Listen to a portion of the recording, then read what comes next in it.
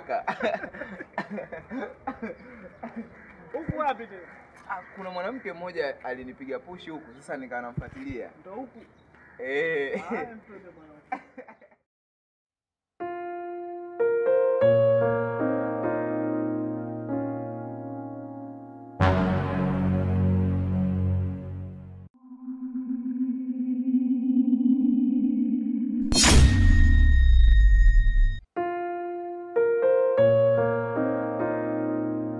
Kaka, niambie vipi Dar es Salaam? Habari kaka, ni nzuri tu, ni kwema kabisa. Maisha sio mabaya, kishavu nini? Ndio kama hivi tena ndugu yangu, nimekumbuka kwamba ndugu yangu kaenda Zanzibar muda mrefu sana, miaka 10. Kwa hiyo kashakuwa mwenyeji, nikienda kule siwezi kukosa kazi tena. Si wenyeji tu? Zanzibar ni mwenyeji, yani kama vile najisi niko nyumbani. Na kwa sababu mkuja mwenyewe utajionea wenyewe. Sasa kakaangu, mimi bwana Zanzibar naionaga kwenye TV tu unavyoniona hapo. Sasa nikasema nikifika tu ndugu yangu kwanza anizurulishe, niangalie Zanzibar jinsi ilivyo, alafu ndo twende nyumbani. Si umenielewa? Hilo tu. Na sehemu za ulojo zile unipeleke ndugu yangu. Usiwe na wasiwasi. Usiwe na wasiwasi. Zanzibar ni njema na umeshafika. Umeelewa bwana? Nitakupeleka Stone Town. Nitakupeleka wapi huko kuna sehemu fupi huko Dar es Salaam huko. Ndio kaka. Nitakupeleka Zanzibar yote. Kaka, mimi naona kama tunachelewa, twende bwana, unizurulishe bwana.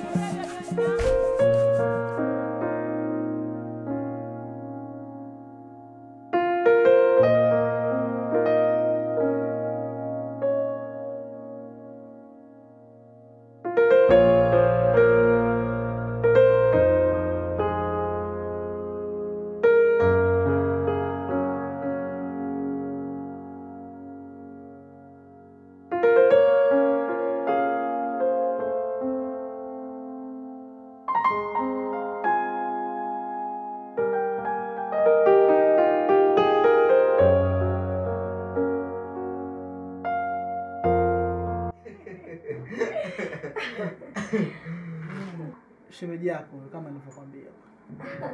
Karibu shemeji. Asante shemeji. Asante. Maana kila siku nasikia unakuja leo, kesho. Naona leo umeamua kuja. Nikaona isiwe tabu. Kwa maisha jinsi yalivyokuwa magumu ndani, nikasema ngoja na mimi nikajitafuta, labda huenda riziki yangu ipo Zanzibar na mimi. Karibu sana. Bibi, shemeji Mzanzibari wewe? Amna, nyumbani Tanga. Mtu wa Tanga. Basi mimi nilivyomwona amevaa hivyo, sio unajua tena Wazanzibari kwa kujistiri. Mashaallah, nikajua huyu Mzanzibari. unajua sisi Tanga na Zanzibar karibu, kwa hiyo asili zetu zinafanana. Shemeji una vitu wewe. Karibu sana. Heshima ni maneno.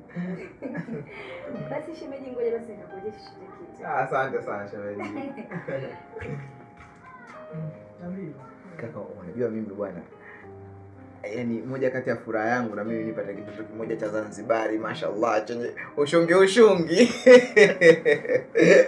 Si unajua kwa Dar es Salaam kule watu hawajistiri. Kwa hiyo tukija huku sisi tunapata wake bora. Ndugu yangu hujaacha kabisa mambo yako. Lakini sasa shida inaanza sehemu moja. Yaani Zanzibar na Dar es Salaam tofauti sana. Sana. Unajua? Yaani huku ukikutwa na mtoto wa mtu, ndo kwa mfano mwanafunzi hivi, alafu wewe ndo unamchumbiza vile. Yaani uende jela, uwe chizi au wakutoe kibusha.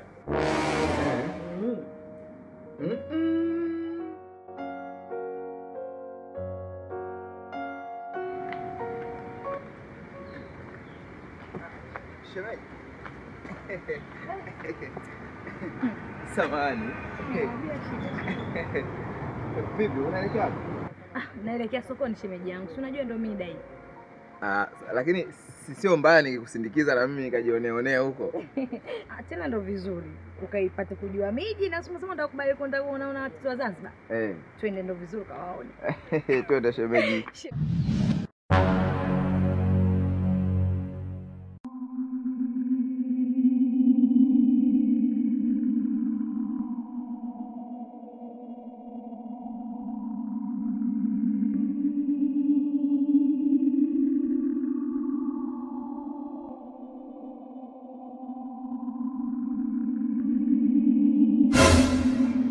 Shemeji, vipi? Haujaumia? Hata sijui tatizo nini, naona tu nimejikwaa ghafla. Pole. Pole shemeji, twende. Kuwa makini.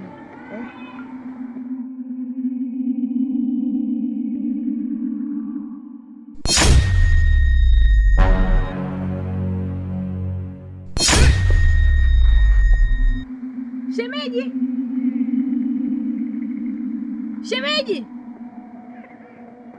Shemeji!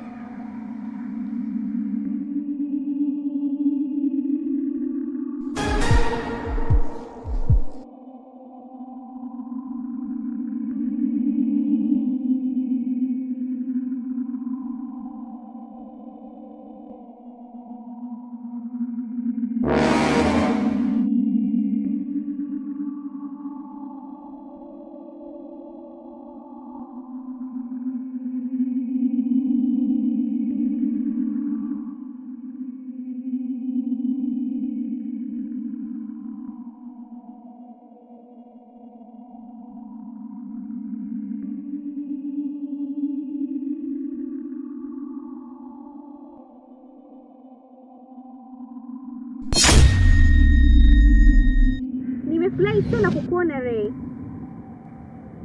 Mtoto ambaye mama yako alipewa adhabu ya kifo baada ya kuzaa na binadamu. Alafu huwa nakosaga majina ya kukuita.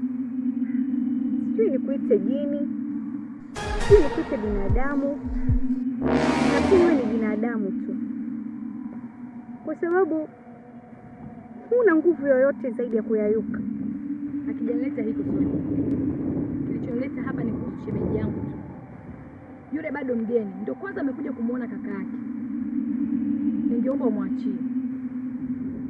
Kaka yake anamtafuta sana. Huyu kijana alifanya makosa makubwa sana. Anawezaje kupita katika njia ya binti wa mfalme?